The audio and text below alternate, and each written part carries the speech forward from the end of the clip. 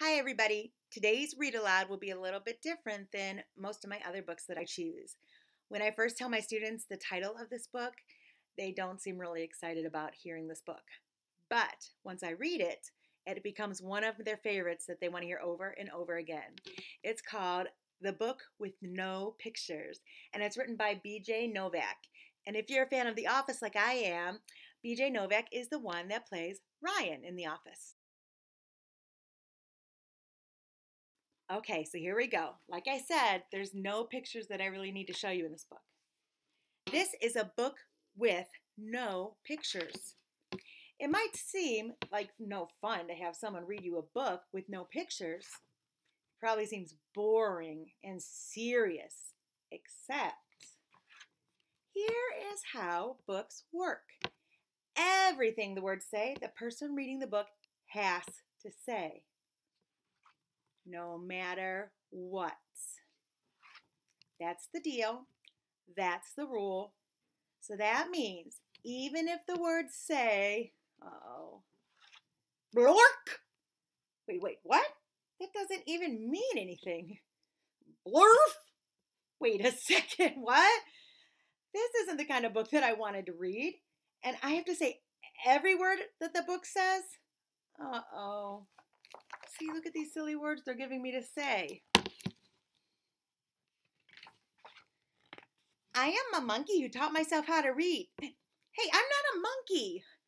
And now I am reading you this book with my monkey mouth and my monkey voice. That is not true. I am not a monkey. It's just telling me to say that, you guys. Yes, I am a monkey. Also, I am a robot monkey. What? I'm not. Seriously, I'm just reading the words. And my head is made of blueberry pizza. Wait a second. Is this whole book a trick? Can I stop reading, please? No. All right. And now it's time for me to sing you my favorite song. A song. Do I really have to sing a... Glug, glug, glug, my face is a bug. I eat ants for breakfast right off the rug. What? I didn't make up that song, you guys. Definitely not my favorite. This book is ridiculous. Can I stop reading yet? No. There are more pages? I have to read the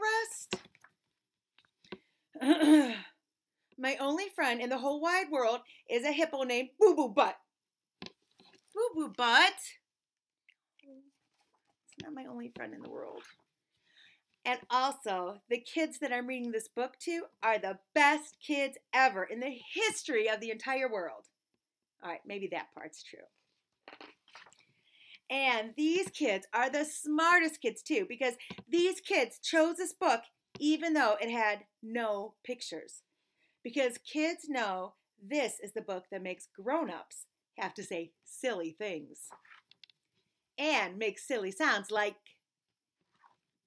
oh no, oh no, here it comes. Gawaka, my grandpa, I do, aye, brug, brug, brug, eep, blackety, blackety, blackety, glibbity, globbity, globbity, glibbity, globbity, beep, boop, ee, ba-doongy face. See, I would not say those words. I only had to say them because they were in the book. And those were tongue twisters. Oh my goodness. Please don't ever make me read this book again. It is so silly. In fact, it is completely and utterly preposterous. Next time, please, please, please, please choose a book with pictures. Please, because this is just too ridiculous to read. The end. Bonk! I didn't want to say that. So, boys and girls, I would urge you to ask your parents to order this book and have them read it to you so they can sound just as silly as I just sounded. Until next time, keep reading and have a great day.